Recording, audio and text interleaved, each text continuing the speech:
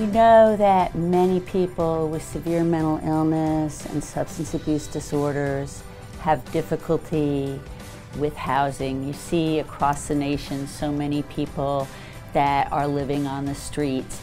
So what Central Florida does is we provide services, overlay services and supports, case management, people to come in and help people learn life skills so that they can successfully transition from the street to a home. A wonderful example of a supported housing program supported by Central Florida Behavioral Health Network.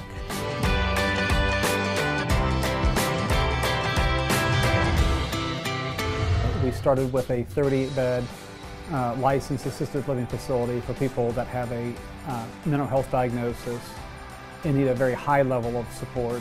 We see a lot of people who have slipped through the cracks in the past. When we get these referrals, people have been through the gamut. A lot of them have had pretty negative experiences with housing. They can come in like from a shelter and they have nothing. They may just have, the sobriety time. They've been homeless and then, they move in. We realized that there was a tremendous need for supportive housing, so we branched out into buying some apartment buildings in early 2000, and as they say, the rest is history.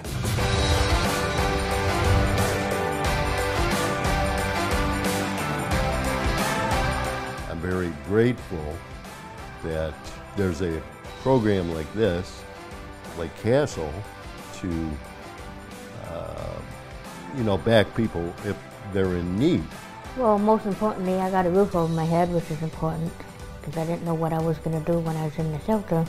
We make sure that people are always living at the lowest level of care. So in the past, people have sometimes gone to a higher level of care than is necessary, or sometimes in a lower level of care, and then they kind of fall between and fall through the cracks. So we're able to help people who just need a little bit of support, and there are so many people out there like that. Having my rent affordable allows me to live. It allows me to kind of live like a human being, and that's so important. Some people I help with grocery shopping and helping them look for deals in the store and managing their money appropriately. Some people need help just with simple budgeting to make their money stretch throughout the month. One client the other day, he's actually waiting on a knee replacement, and we were shopping together as a team, but now he's progressed and now he's shopping independently.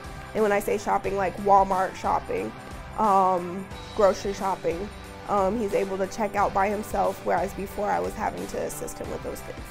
Being able to just have a safe, nice place to live too, because some of the people that we've taken in from other places, they've not been housed in nice places. So they're very excited to be in a nice home with nice neighbors, residents, that they feel safe.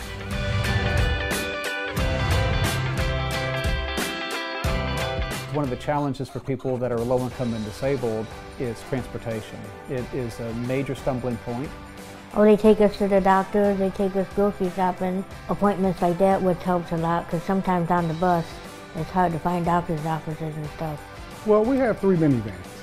Whenever the clients if they have appointments, we always ask that they let the case managers know at least a week in advance for any doctor's appointments, be it with a psychiatrist or a primary care physician. So that way that we can get everything scheduled.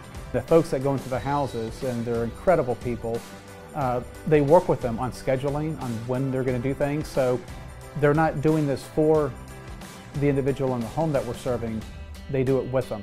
It's a team approach. There is no hierarchy. They're in it together.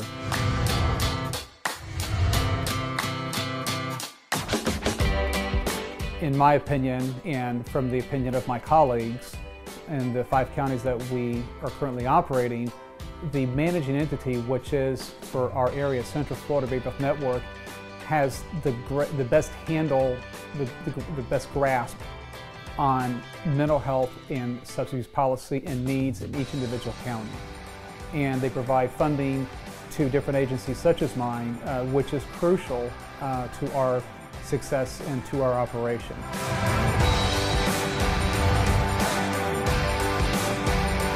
the outcomes that the agency is generating by people staying out of the hospitals and out of the acute care system and out of the jails is proof that the model works.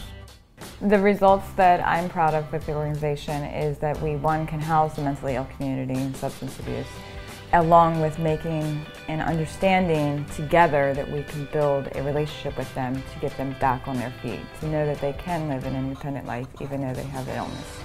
I'm in a place now in my recovery where I'm pretty much happy, joyous, and free.